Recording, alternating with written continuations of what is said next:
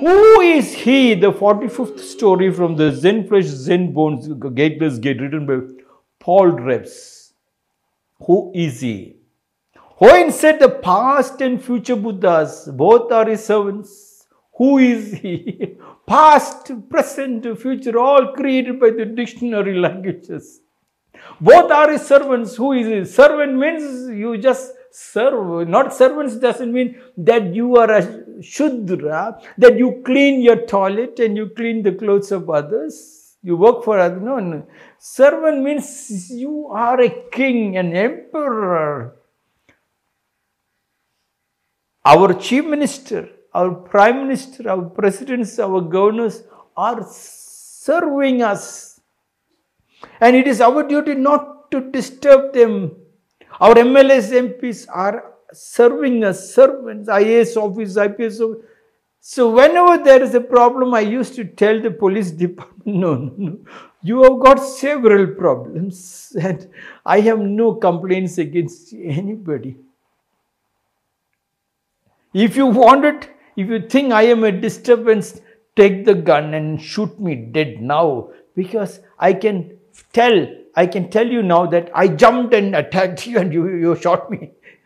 Because I have come here not to disturb you. Because you are serving. You have so many problems. The problems are because there are a lot of people who are slaves, the slave mentality, who doesn't know who they are.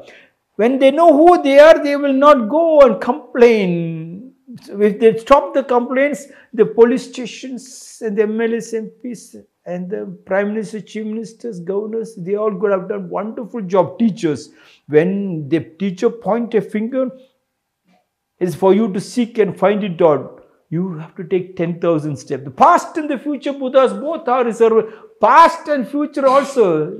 You have got a chance to serve. But turning back, you know the history of the past.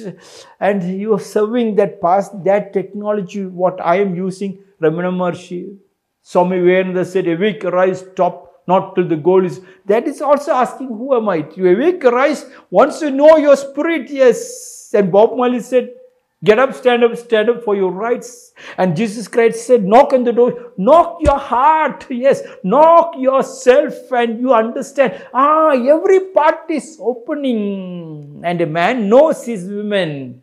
If he is married, if he knows his women, he will know the wife's part or sexual part, whatever you call it, keeps opening deeper and deeper and deeper and deeper. If he knows to tickle and use the warming up and the stretching.